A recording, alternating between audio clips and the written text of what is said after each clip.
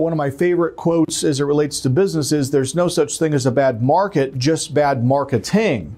And so if you guys have been struggling to find deals in your market, it's not because there aren't any. It's simply that you aren't marketing to these sellers in such a way that they are wanting to do business with you. Now, we as an organization had our best year last year. On the house flipping side of our business, we flipped more houses last year than we had in the previous 4 years.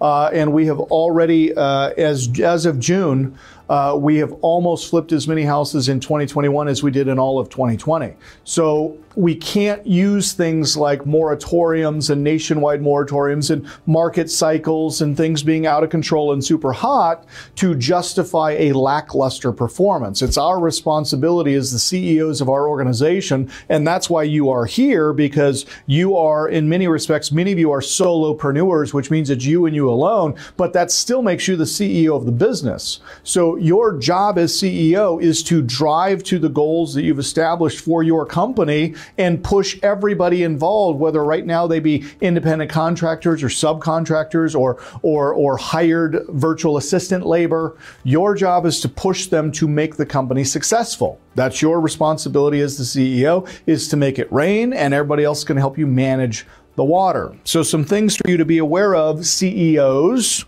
of your businesses, is right now, this is the big headline: help wanted.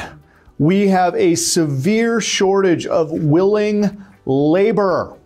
And the problem, the challenge, and the reason it's not willing is most states are still offering that additional incentive for unemployment.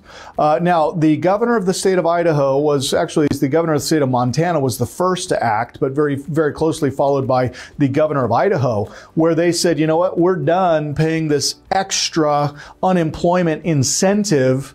Go back to work.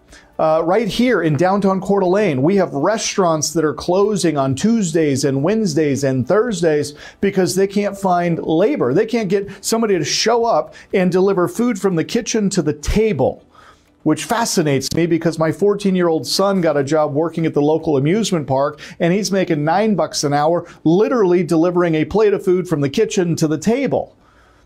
He's 14, he's willing to work.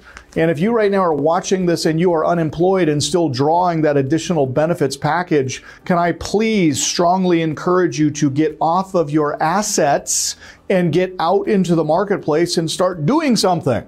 And if you are in an area that is depressed and you don't have jobs, same advice they gave us, 150 years ago. Go west, go west. We got plenty of jobs here. I need construction laborers. I need drywall people. I need roofers. I need mechanics. I need electricians. I need plumbers.